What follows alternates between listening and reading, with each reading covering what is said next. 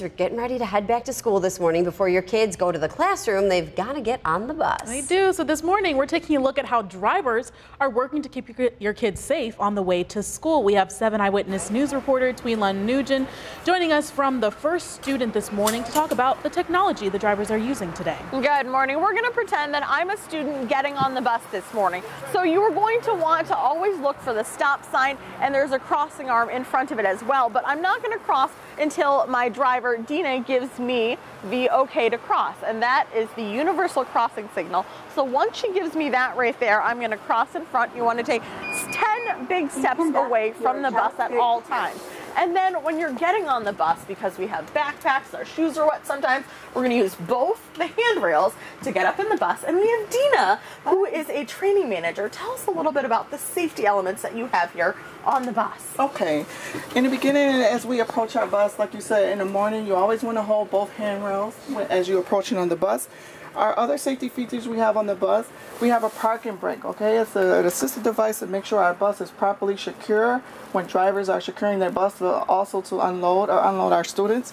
We also have other emergency various equipment on the bus for kids to, in case they have a nosebleed, or in case emergency responders or any emergency, in case of emergency or a bus breaks down. We also have our camera system on the bus, okay, that records the cameras, the driver. Also equipped with the buses, we call their seats compartmentalization. What that consists of is that the seats are high back padded seats, so the children are very secure on the bus. If you didn't know, we have about 11 emergency exits on the bus, okay? A lot of people didn't know that all the emergency exits, the roof hatch, even the front windshield of the bus is an emergency exit if need be. So that's one of the the safest the kids that ride the bus. Absolutely. And when you come through it, let's talk quickly, because you know, walk the bus every day before the kids get on it and to make sure once they're all off, right? Correct. So also equipped on our bus is what we call our child checkmate system, okay? So the driver is responsible for checking the bus. We walk all the way to the back of the bus. We check under the seats. We check under the floor. We check all parts of the bus. We want to make sure we don't leave no sleeping kids on the bus.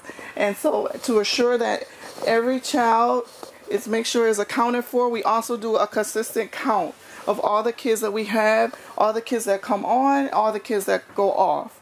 So many safety features put in place. So moms and dads, if you are worried at all about your kids being safe, don't, because you have the best drivers with the most training, and they do everything to make sure your little ones are safe on the way to school here. We're live in Cheektowaga. I'm Twila Nugent, 7 Eyewitness News. All right, so there's nothing like having that nice smiling bus driver there to pick up your kids. I know.